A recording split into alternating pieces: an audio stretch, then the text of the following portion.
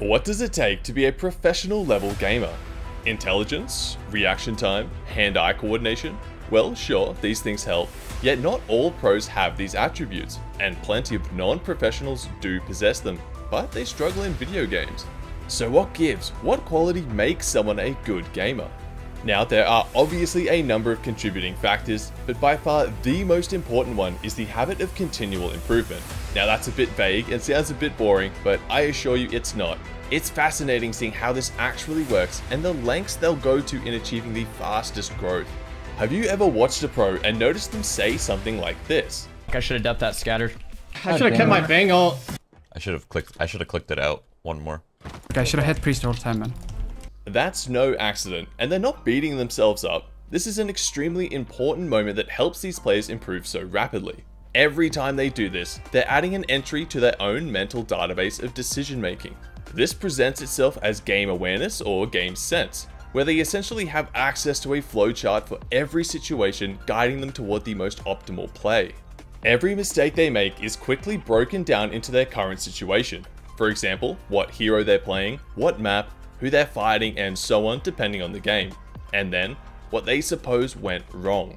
Next, they contemplate an alternate pathway toward a better outcome. Doing that was a mistake, I should have done this instead.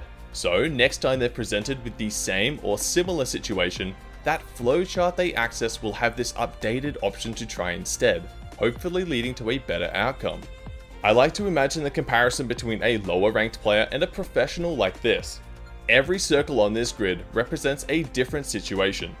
Green means they know how to handle it, red means they haven't learned how.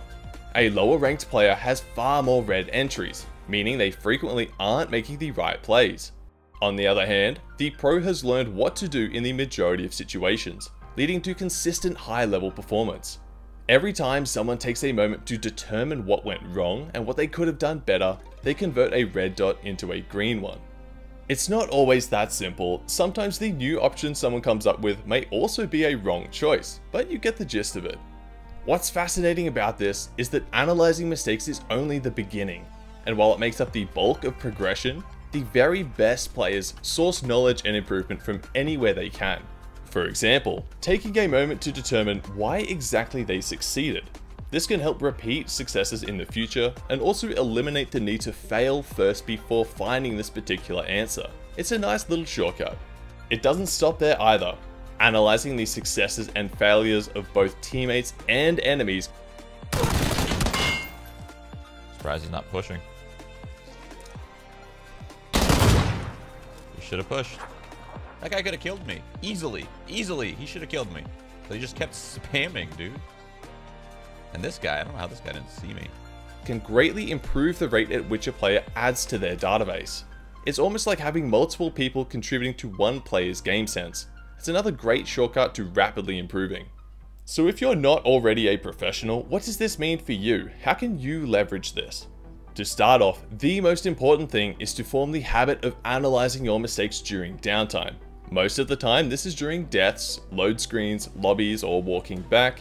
If you rely on spontaneously summoning up the thought of, hey, I should think about what went wrong there, it's just not going to happen nearly as often as it needs to. I can't stress enough just how important it is to turn this into a habit. You need to associate bad outcomes and downtime with the thought process of what went wrong and what could I have done better. If you're a beginner or casual, you may not quite know how to answer the question of what could I have done better, and that's totally okay. Come up with an alternate pathway to the best of your knowledge.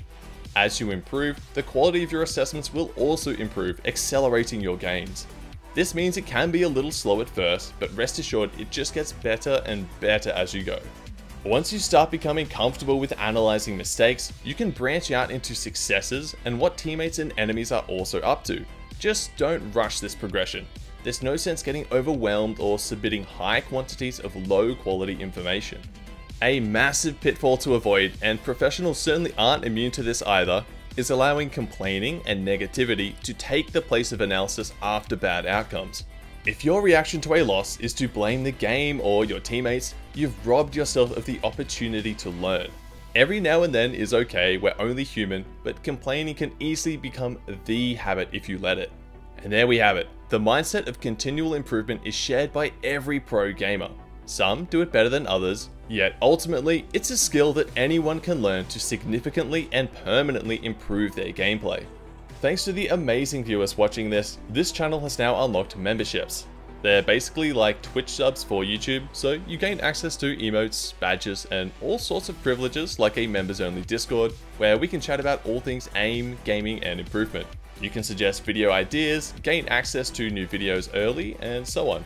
If you're interested, there's a link in the description, or depending on your device, there may be a join button below this video. If you're a newer FPS player where game sense will only get you so far without aiming mechanics, I encourage you to check out this video on how game devs are inadvertently sabotaging players that use default settings. Thanks so much for watching. To directly support the channel, please consider becoming a member. Be sure to subscribe for more content like this, and I'll catch you in the next one.